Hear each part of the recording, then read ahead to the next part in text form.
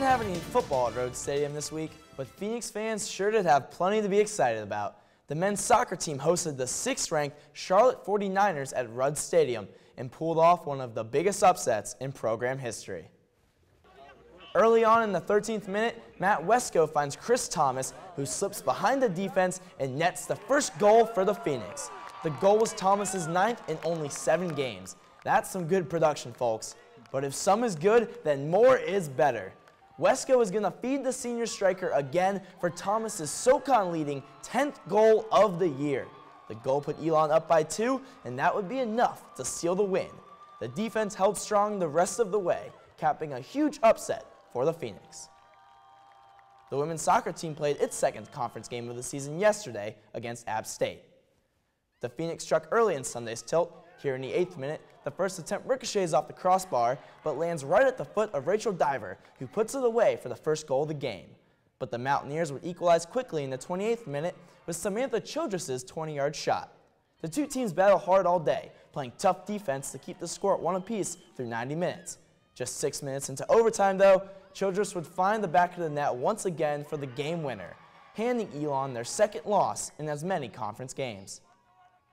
For many athletes, the end of their college careers marks the end of their time in competitive athletics. But for one baseball player, his career is just getting started. The memories here, I wouldn't trade them for anything. So, past 3 years have been awesome.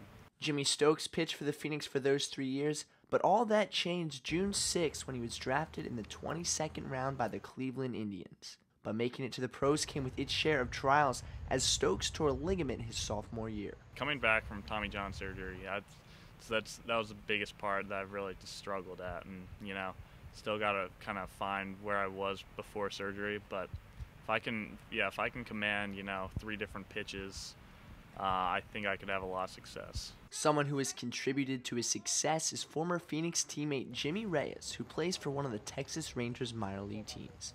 They continue to train during the off-season. He'll be my workout partner, which is awesome because I can, there's so many things I ask him about because he's a couple levels higher than me. Although Stokes has made the pros, he acknowledges the stepping stones of his past. As a kid, my goal is, I want to make like my middle school team, then I want to make the high school team. Once I was in high school, I want to play college baseball now, made it to a D1 school, saw the guys here, I want to play professional ball now. Behind me is the mound that Stokes spent his last 3 years on here at ELN. Now in the Cleveland Indians organization, he toes the mound on a much bigger stage. Knowing you're a professional baseball player that you made it that far it's awesome because, not a whole lot of people can say that about themselves. And I just want to enjoy every minute of it while I'm out there, playing and everything, and don't take anything for granted. Jimmy Stevenson, ELN Local News. The men's tennis team hosted the ELN Fall Invitational over the weekend, with a couple ELN players finishing on top. The Jimmy Powell Center was busy all weekend with athletes from around the country. Two of the busiest were ELN players Stefan Fortman and Carlos Arboleda, who both won individual titles in their respective draws. ELN will next play on October 12th in the Wake Forest Invitational. The women's volleyball team kicked off its conference schedule this week with 2 home games at Alumni Gym, first taking on UNCG on Thursday and then College of Charleston on Saturday. The ladies got off to a slow start, dropping the first 2 sets to the Spartans, who were on the verge of sweeping ELN 3-0. But the team fought hard and worked the match back to 2 sets apiece, forcing a 5th and final set. The end of the match was a nail-biter, but UNCG ended the game on a 6-0 run to take the set and the win away from the Phoenix. On Saturday, the girls were back at it against College of Charleston, but unfortunately, the results weren't any better.